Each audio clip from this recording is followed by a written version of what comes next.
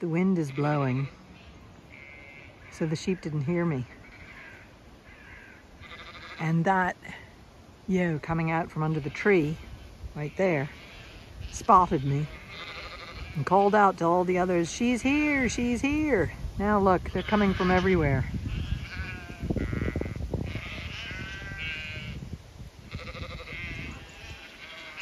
So they're coming from all over. But there was the lookout, spotted me.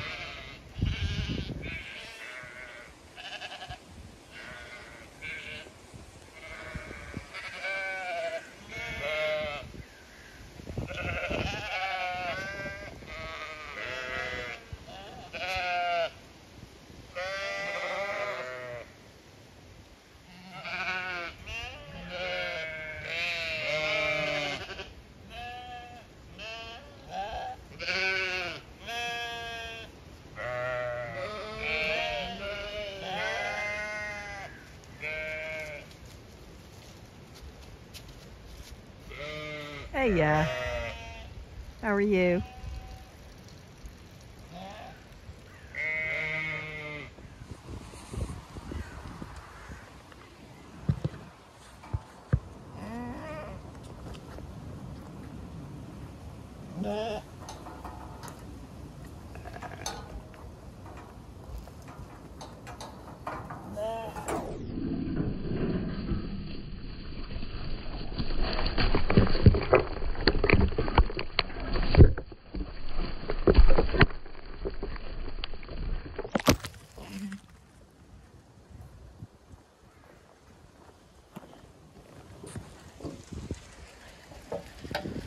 So,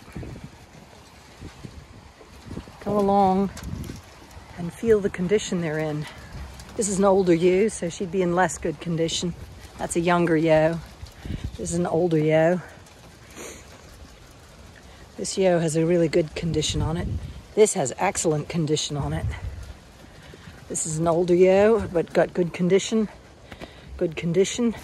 I'm basically feeling the two hip bones, one hip bone there, one hip bone there, and the spine there, and feeling how much coverage they have, like if the spine's sticking up, or if the hips are sticking up, or if they're not.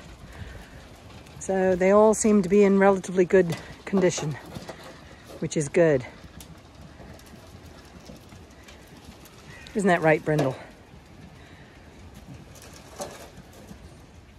I came to check on the water, as one does, and was followed by all the sheep. This water tank is fine. This is here just for when the aquifer isn't full. Here you can see the aquifer is full. You can see with all the duckweed and everything. And a lot of the times the sheep prefer to drink out of this water because it's probably higher in mineral content than drinking out of that water tank. Hello, ladies. Hello, ladies. Look at you all. Looking for attention. I'm surrounded by 3 ladies. Isn't that right?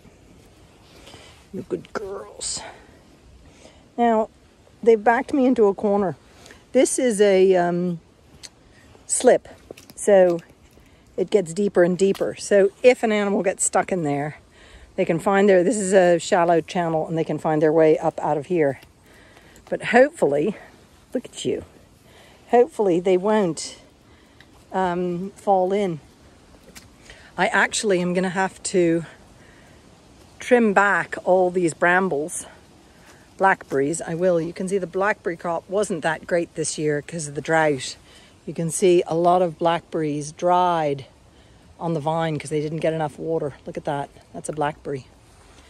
And the birds would have had a lovely feed. So I've got to cut this back because I kind of feel brambles are a kind of carnivorous plant because they can catch a sheep and they'll hold the sheep till it dies unless you rescue it. And having them near the tank means that if a sheep gets stuck in there, they can get caught in the brambles and then they can drown. And we don't want that, do we?